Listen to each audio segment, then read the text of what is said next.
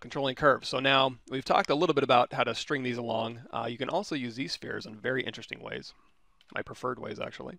So let's say we have a z-sphere. Go in edit mode, and then I'm going to shrink this down just a little bit, and then I'm going to hold down Shift. So when you hold down, when you're in draw mode, which is Q, and you hold down Shift, it'll snap to the previously sized z-sphere. So you can do that. You can also hit Q and just go through here and just tap, and then you can go through here and you can move.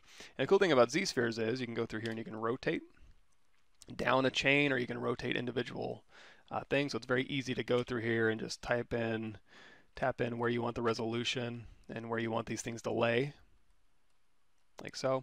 So I'll give you one way you can use this, and that would be what we've already talked about, which is under our adaptive skin, density of 1, Dynamesh off, preview. A is the preview button, by the way. If you like it, hit make adaptive skin.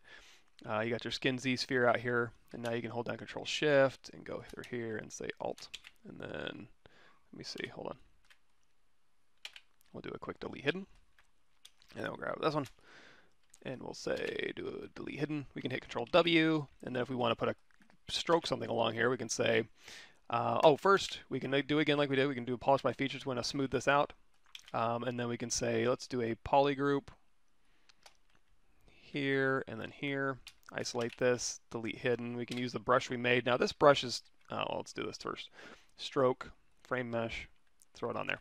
So, and we can make our brush size bigger or smaller, depending on what. And if it's a curve, if you want to embed it further, you can go into depth, and you can drag your depth down, and that'll embed it further into the object. But because it's a curve, you can also go to like brush, insert, army curve, hit M. We can throw like a timing chain on there, and you can just replace it with a timing chain. You can make it bigger, you can make it smaller, and while you're messing with this curve, when it's red, that's your brush size, that controls how big it is. When it's blue, that controls the fall off or manipulating this curve. And so on this one here, with our stroke settings, let's drag this over here. You can go in here and you can say, you can do elastic or liquid, and a liquid you can just keep dragging off. I mean, this is just a feature.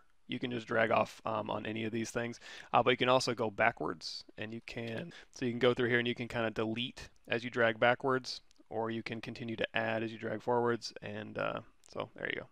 Drag backwards, drag forwards, and it'll delete as you go.